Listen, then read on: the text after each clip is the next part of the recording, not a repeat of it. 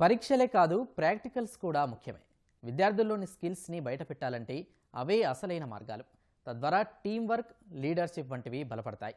అలాంటి వాటిని వెలికి తీయడానికి bits Pilani Hyderabad campus Atmos technical ఈవెంట్ను తీసుకొచ్చింది. ఇందులో విద్యార్థులు తమ ప్రతిభా నైపుణ్యాలను ప్రదర్శించారు. ఐస్ క్రీమ్ పుల్లలతో తయారు చేసిన భవనాల నమూనాలతో పాటు విశ్వంలోని గ్రహాలను చూసే టెలిస్కోప్లు ఈ సందర్శనలో ఎంతగానో ఆకట్టుకున్నాయి. మరి ఆ వివరాలేంటో ఇప్పుడు చూద్దాం. విజ్ఞానం, వినోదం రెండూ సమపాళ్లలో ఉంటే బాగుంటుంది. అప్పుడే విద్యార్థుల నైపుణ్యాలు బయటికొస్తాయి. ఇలాంటి స్కిల్స్నే వెలికి తీయడానికి అట్మోస్ టెక్నికల్ ఈవెంట్ పేరిట బిట్స్ పిలాని హైదరాబాద్ విద్యార్థులు వినూత్న ప్రదర్శనలకు శ్రీకారం చుట్టారు. ఆయా విభాగాల వారీగా పోటీలు నిర్వహించారు.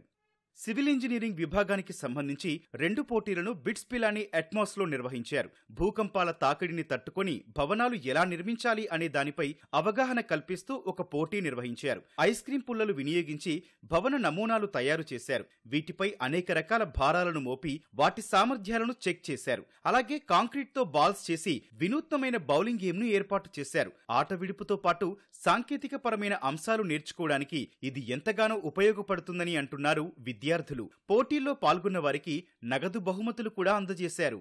అట్మోస్ 2024 టెక్నికల్ ఈవెంట్లో భాగంగా మనం ప్రస్తుతం సివిల్ ఇంజనీరింగ్ డిపార్ట్మెంట్ వద్ద ఉన్నాం. ఇక్కడ ఈ విద్యార్థులు కొన్ని భూకంపాలు వచ్చినా పడిపోకుండా ఉండే బిల్డింగ్స్, అవి రెసిస్టెన్స్ ఎలా ఉంటాయి, అలా దాంతోపాటు ఈ కాంక్రీట్ బ్లాక్స్ లాగా బౌలింగ్ ఫన్ గేమ్స్ కొన్ని ప్రిపేర్ చేశారు. వీళ్ళని అడిగి అసలు ఇదేంటి, దీని కాన్సెప్ట్ ఏందనేది మనం ఇప్పుడు తెలుసుకుందాం. ఇది యాక్చువల్గా ఈవెంట్ కాంక్రీట్ బౌలింగ్ అనే ఈవెంట్ కోసం.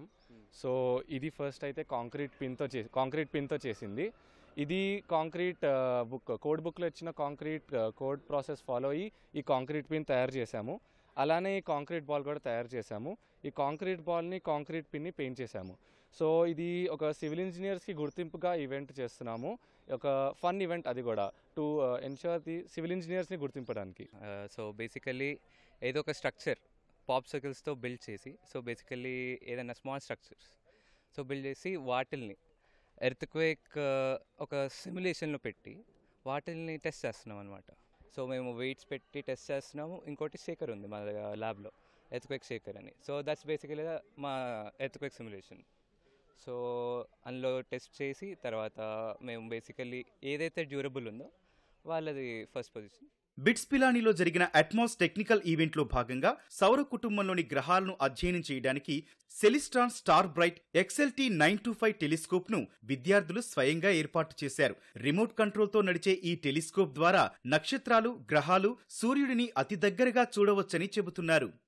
సాధారణంగా సూర్యుడిని చూడటానికి వినియోగించే కొన్ని రకాల టెలిస్కోప్లతో కళ్లకు ఇబ్బంది ఏర్పడే అవకాశం ఉంటుంది. కానీ సెలిస్ట్రాన్లో వినియోగించిన గ్లాస్ ద్వారా సూర్యుడిని చూసినా ఎలాంటి ఇబ్బంది ఉండదని, అలాగే ఎక్కువసేపు చూడవచ్చని అంటున్నారు. హైదరాబాద్లోనే ఎంతో ప్రతిష్టాత్మకంగా బిట్స్ పిలాని నిర్వహిస్తున్న అట్మాస్ 2024లో మనం ఈరోజు ఒక టెక్నికల్ ఇన్స్ట్రుమెంట్ దగ్గర ఉన్నాం. ఇది వచ్చేసి డైరెక్ట్ ఈ ఇన్స్ట్రుమెంట్తోని ఇది ఒక టెలిస్కోప్ అన్నమాట. దీంతో డైరెక్ట్గా మనం సూర్యుడిని, నక్షత్రాలను, అందులో ఉండే మనకు సోలార్లో ఉండే గ్రహాలను ఇట్లా చూడవచ్చు. అయితే ఇది ఎలా పనిచేస్తుంది అనేది మాత్రం ఇప్పుడు ఇక్కడ కొంతమంది దీనికి సంబంధించి ఆర్గనైజర్స్ ఉన్నారు, వాళ్ళని అడిగి తెలుసుకుందాం. So basically what we have over here is a Celestron 925 XLT telescope. It has a 9.25 inch diameter. We generally use it to look at planets and deep sky objects, such as tonight we are looking at Saturn, Jupiter and our moon.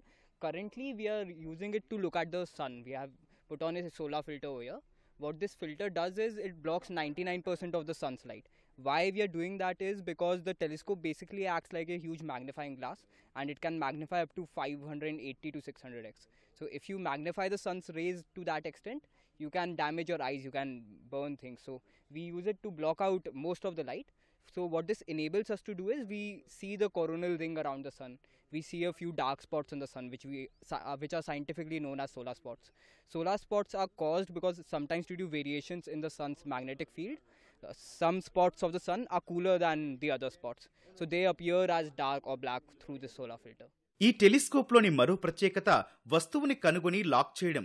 విశ్వంలోని ఏదైనా వస్తువును telescope ద్వారా కనుగొని దాన్ని lock చేస్తే సరిపోతుంది. ఆ గ్రహం పూర్తిస్థాయి భ్రమణాన్ని ఈ టెలిస్కోప్ అంచనా వేస్తుంది. దీంతో రిమోట్ కంట్రోల్తో డీప్ స్కై, రాత్రివేళల్లో సుదూరంలో ఉన్న నక్షత్రాలు, గ్రహశకలాలు లాంటి వాటిని సులభంగా చూడొచ్చని చెబుతున్నారు. పూర్తిగా స్వదేశీ పరిజ్ఞానంతో తయారైన ఈ టెలిస్కోప్ను సందర్శకుల కోసం బిట్స్ పిలాని ఫుట్బాల్ గ్రౌండ్లో ఏర్పాటు చేశారు విద్యార్థులు. The specialty of this telescope is the most prominent feature is it's automatic. So we do something called a three-star alignment, where you manually point it to 3 stars, and once it has acquired 3 stars, it uses those 3 stars to find its location on Earth, and it has an internal database of astronomical objects. So once it has its location on Earth, it can find any object in the sky, lock onto that object and track it. So most other telescopes, what you have to do is you have to manually adjust it every few minutes. So over here, it will, for hours on end, even overnight, it will track the same object across the night sky. So that's the biggest advantage. వీళ్ళు చెప్తున్న ప్రకారం చూస్తే దీంతో సూర్యుడిని అతి దగ్గరగా, అంటే సూర్యుడి చుట్టూ ఉండే కరోనా ఏదైతే లేయర్ ఉంటుందో దాన్ని అతి దగ్గరగా చూడవచ్చు. దాని ద్వారా మ్యాగ్నెటిక్ ఏదైతే రేడియేషన్ సూర్యుడి నుంచి వస్తుందో దాన్ని పర్టికులర్గా దీని నుంచి పరిశీలించవచ్చు అని చెప్తున్నారు.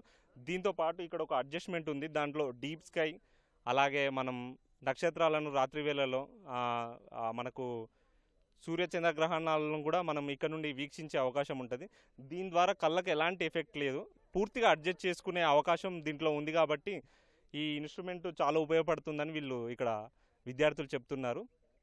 పూర్తిగా విద్యార్థుల ఆలోచన నుంచి పుట్టిన ఈ నమూనాలు సందర్శకులను ఎంతగానో ఆకట్టుకున్నాయి. ప్రతి ఏడాది విద్యార్థులే వివిధ క్లబ్లుగా ఏర్పడి ఇలాంటి ప్రదర్శనలను నిర్వహిస్తున్నారు.